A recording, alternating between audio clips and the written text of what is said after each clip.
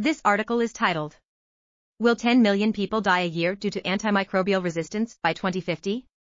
And was authored by Craker de Marleek, Stewardson Andrew, and Harbarth Stefan.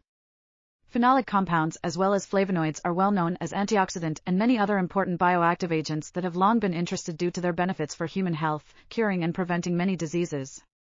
This review attempts to demonstrate an overview of flavonoids and other phenolic compounds as the interesting alternative sources for pharmaceutical and medicinal applications. The examples of these phytochemicals from several medicinal plants are also illustrated, and their potential applications in pharmaceutical and medical aspects, especially for health-promoting, antioxidant effects, antibacterial effect, anti-cancer effect, cardioprotective effects, immune system promoting and anti-inflammatory effects, skin protective effect from UV radiation and so forth are highlighted. We are article.tv. Links in the description below.